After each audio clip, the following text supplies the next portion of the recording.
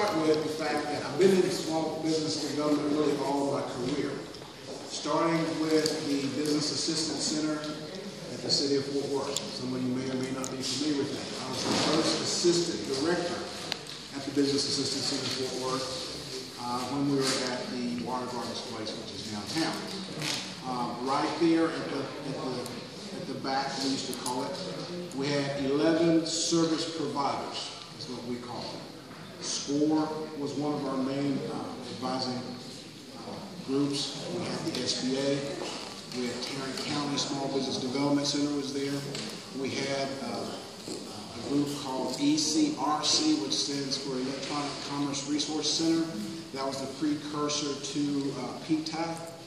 We had a couple of CDCs, Community Development Corporations, that actually loaned money. And then we had a network of computers, if you will, in what we call the BIC, the Business Information Center, where they're all networked, internet-based computers. And so our goal in life every day was to help small businesses at the beginning level, at the growth stage level, and even at the funding level. So I oversaw all of that on a day-to-day basis, and having 11 organizations and 11 different people was kind of challenging sometimes, but that's where I started. Went from there to Bell Helicopter as a small business liaison officer. Bell Helicopter, you may know, is a DOD, Department of Defense contractor, prime contractor. I was responsible for writing the subcontracting plan to the DOD. In addition to onboarding all of the suppliers, minority and women-owned suppliers that ultimately became suppliers to Bell Helicopter. So I was responsible for that. I actually did pretty good. We won 2 awards in the 4.5 years I was there. We won 2 awards. One was the Nunn Perry Award. Actually, won the Nunn Perry Award twice. Nunn Perry is Senator Nunn, Senator Perry. They had an award for Mentor Protege Program Excellence, and so we were able to win that award 2 years that I was there as the SBLO. And one of those years we won the Francis Perkins Award, which was doing business with women-owned small businesses. Okay, so that led me to Lucent Technologies. I was hired there to do a second-tier subcontracting program. Just so you know, from the prime contractor to the first subcontractor, that is your first tier. Second tier means I took all of our suppliers and helped them develop their own subcontracting program, our supplier diversity program. So that was a challenge in itself because not all of them wanted to do that. We needed them to do that because we were able to count second tier spend. So that was my goal there. And from Lucent, I went to Northrop Grumman as the SBLO, Small Business Liaison Officer. That was a unique situation because I was the first dedicated SBLO in division history. Why that's important is because Northrop Grumman had gotten themselves in trouble. And the federal government was going to file for liquidated damages, which means they were telling Northrop Grumman, we want all our money back because you did not have a legitimate supplier diversity program, okay? And so you have the DCMA, which is the Defense Contract Management Agency. They're basically the police for those supplier diversity programs. And Northrop Grumman kept blowing them off. So finally the government just said, you know what? We'll fix you. We want all the money back. We're talking billions of dollars. So all of a sudden, they made it a focus to hire a supply diversity officer and manage that. So, and the true story, my first day on the job, I walked in and they were under review. Didn't know what was happening. And turns out that the auditors for DCMA, I knew them from my Bell Helicopter days. So when I walked in the room, they were like, what are you doing here? What are you doing? I'm like, well, this is my first day. And they were like, true story. And so my bosses that hired me, they had a sigh of relief because they realized I had a relationship with the auditors. So that worked out pretty good. And so what ended up happening, we had, y'all may or may not know this, but there are 2 places in the United States that make night vision goggles. One of them is in Garland, Texas. Wow. The other one's on the East Coast. Okay? Most people don't know that. That's the office that I work. This is a nondescript building because we really don't want you to know what we're doing in here. But that's where I work. So I was the supplier, SBLO for Northrop Grumman. And then L3 came in and bought that division. So part of what I had to do was transfer our individual subcontracts to this conglomerate of commercial subcontractors. Anyway, part of that challenge is for every contract that Northrop Grumman had with the federal government, you have to have a subcontracting plan to go with it. Okay? So it could be 40 or 50 contracts at any one time. Well, that became a lot to manage, and so they allowed us, they being DCMA, allowed us to group all of our contracts together under the commercial plan. So I was responsible for that. That was a lot of work, but we got it done.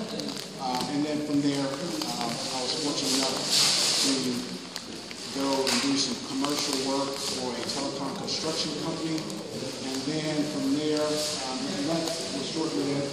But then that brings me to where I am now, at the Small Business Development Center. Okay? The Small Business Development Center is a national network. We've got 1,100 SBDCs around the country. Okay? All of them are associated with a university or a college in some way. That is the funding vehicle in which they get their money. SBDC is going to get money from your state, from the SBA itself, Small Business Administration, and the school that they're associated with. So that's the funding mechanism. We are part of Dallas County Community College District here. Okay? We cover the North Texas area. There's also a western region for the SBDC. There's a southwest region in San Antonio, and then there's one in Houston. So Texas being the size state that it is required those 4 different networks. But we're all part of the Small Business Development Center network on a national basis. Okay? Now, at the Bill Priest Center, where I'm located, we try to have one united front, but there's always some division there. And the reason I say that, I want to make it clear, the Dallas Metropolitan Small Business Development Center, a lot to say, is in our office at Bill J. Priest Center. Okay? They're going to be more likely to give you services and help like Mr. Howard was discussing. If you're a startup business, like the young lady here was talking about starting up, or if you're growing your business or you're expanding, so you're going to be looking at marketing plans, business plans, even exit plans. Okay? The Dallas Metro SBC can help you with that. They do that through one-on-one counseling. They do it through classroom instruction. One of the big events that they do every year is called Deal Day. Okay? That's really, really important for you if you're looking for funding for your business. You have access directly to the bankers that are part of that network that they've developed. And they put you in contact with those guys. And actually, deals have been done on Deal Day. So that's something to put on your calendar. You can reach out to me or the Dallas Metro SBC, see when the next Deal Day is, but it's usually once a year. Okay? But that's what they do. Help you grow your business, expand your business. The financials, obviously we heard a bunch. Financials are so important, especially if you're trying to become bankable. Okay, you have to have your finances in order. What month is Deal Excuse Day? me? What month is Deal Day? Usually Deal Day is this year it was in September. Okay. And by the way, if you have any questions along my speech here, please feel free to stop me and answer a question. But yes, Deal Day is once a year. Dallas Metro SBDC does a good job with that. And they have classroom instruction, one-on-one instruction.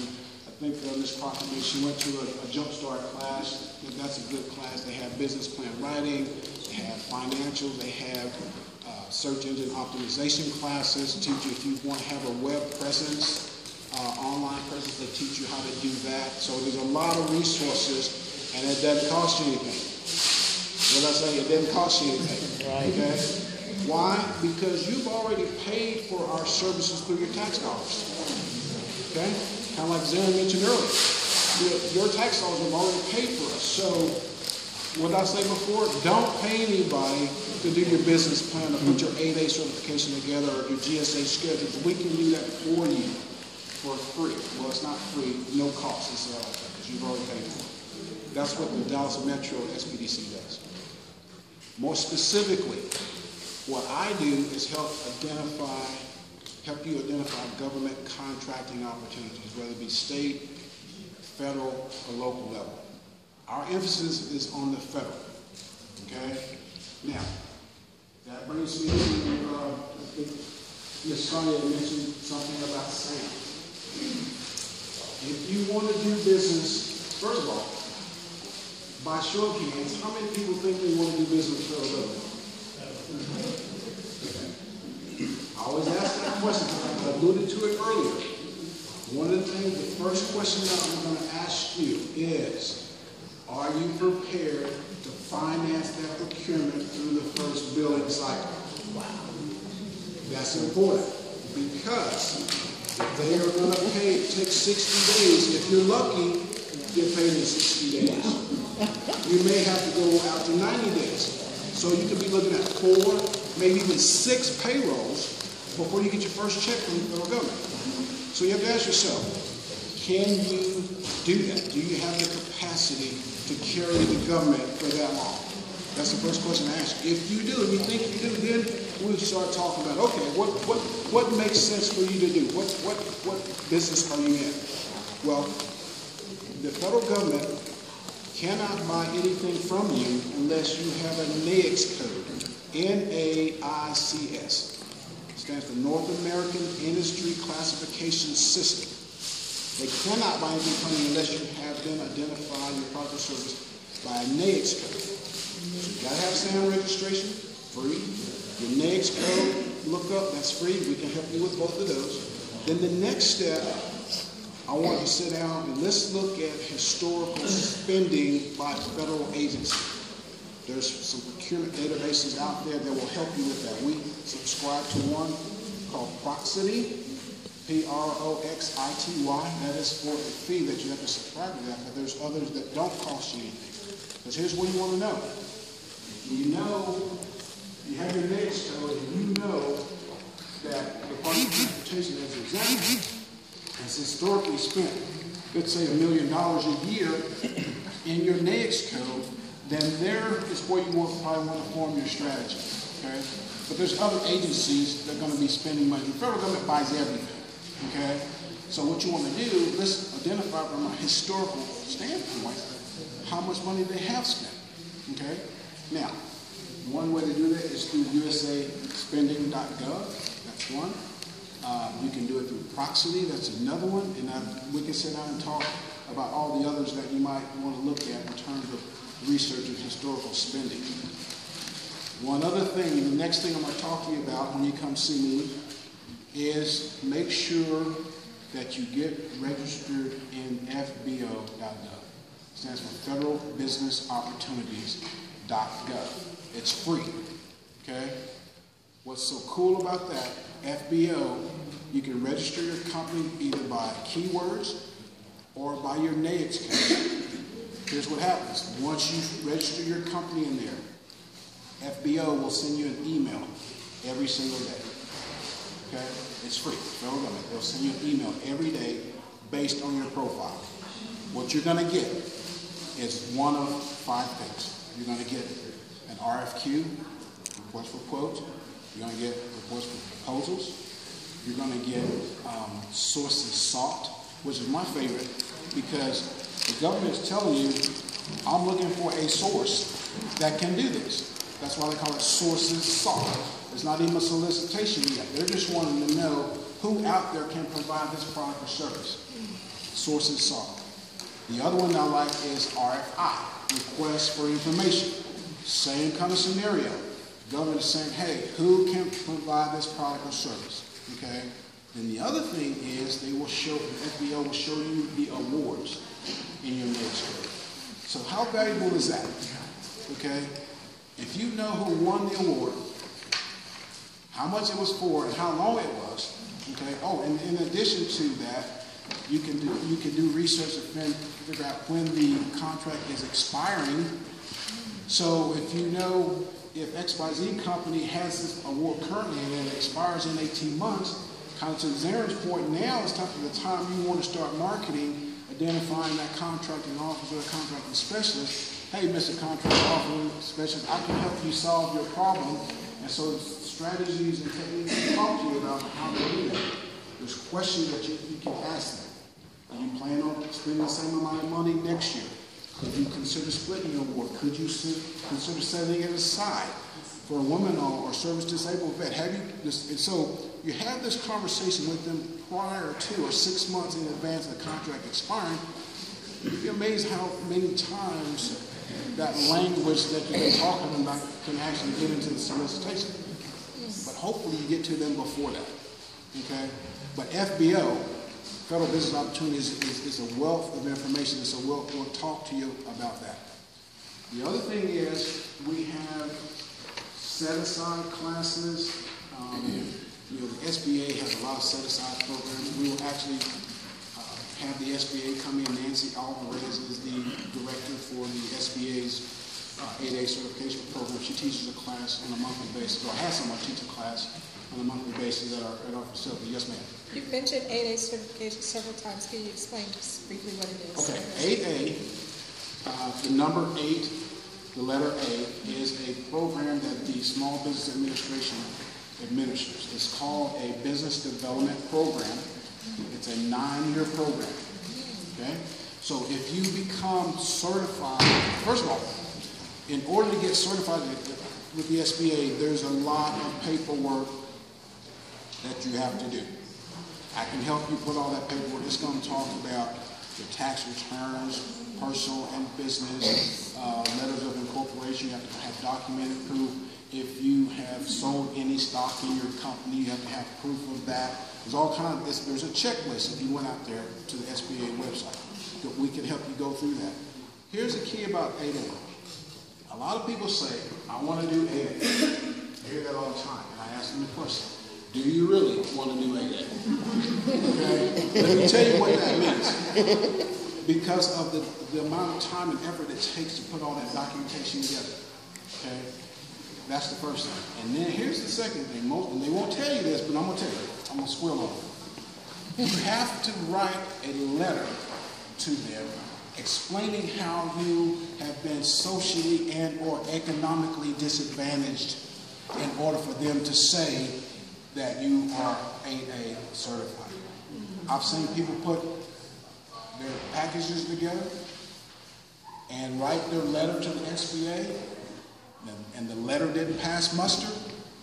They kicked them out because they weren't convincing enough that, because the term, we mentioned earlier, disadvantage, and the letter, I think Stephanie or maybe Alicia mentioned it, that's the federal term. The full term is socially and or economically disadvantaged. Okay? And so if you haven't proved to the federal government that you are socially, which is normally an ethnic minority, or economically disadvantaged, then they won't approve you. Okay? I'll give you an example. We have a client right now, is a Caucasian woman. Okay? She has her 8A certification. You would say, well, how did she get that? Well, she's in the welding business. How many women are in the welding business, okay? So from her standpoint, she was economically disadvantaged being a woman in that business, so she got her 8A certification and doing very well at it. So that's the full term, socially and or economically. And you have to prove to them that's what you are. Let's say you get your certification. Now the marketing starts, where you have to actively and aggressively market yourself to those federal agencies to let them know you have your 8A certification, okay? It's a business development program. Now, I say that because by year 3 or year 4, okay, they're already talking about kicking you out. That's not the right way to say it. but it's, I'm sorry. But because what they want to do is help develop your business to the point where you have been at some point weaned off of the government, okay? So they don't want you to put all your eggs in the government basket. They want you to concentrate on your commercial business as well. So about year 4, you know, they want you to start, you know, getting out of the way. Okay? But it's completely a 9-year program. Now, I've seen people go through all this work, get their certification, and then next year, 12 months, you have to renew or update your information. If you don't do that, they'll kick you out. Okay? So I'm like, okay, 8A. I'm gonna tell you, I'm on the fence. If you want to do it, I'll help you do it, but there's some pros and some cons to it. Okay? Because the only reason you do that is so you go to the Department of Transportation, Department of Education, any of the bond agencies and say, okay, and we can do it by historical research, have they spent money on 8A set-asides? Maybe they have, maybe they haven't. Maybe you have an opportunity to convince them to set the 8A procurement aside. Okay? So 8A is something that, again, we can sit down and help you think through whether you really want to do it. Just the next event that we do like this, and the collaboration between all of our panelists. Let's give them a hand one more time. To Mr. Sherman for letting us use this place, and these lovely ladies back here who furnished us with the lunch. Thank you so much. Let's give them a hand. We look forward to seeing you guys in the near future to come and register with the City of Dallas and get connected with some of the other resources that are at your disposal, all right? Thank you guys for coming out. Thanks, Aaron.